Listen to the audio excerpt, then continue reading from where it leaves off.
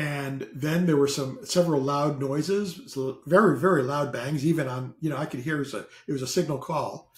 And it turned out that the building that he was in was being bombed at the time. Somebody had seen his van. There were 3 or 4 agency vans in the parking lot. Probably not the best idea, but somebody had noticed them. Somebody was friendly to Russia and took pictures and then posted that online.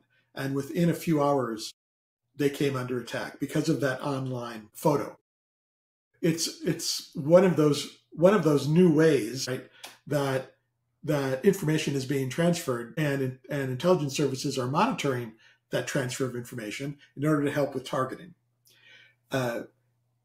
The agency that was bombed discovered who did the bombing because they were able to ping the cell phone towers and then get the cell phone number of the guy that posted the information to this, I think it was to Telegram, and then sent out a team to find him.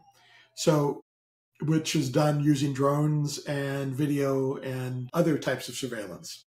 So it's really if there's a technology that is even in beta, it's being used right now in Ukraine. That to me is just priceless information for the United States, for other allies, to be able to document and use it going forward to increase our own proficiency in a new world and a new type of warfare.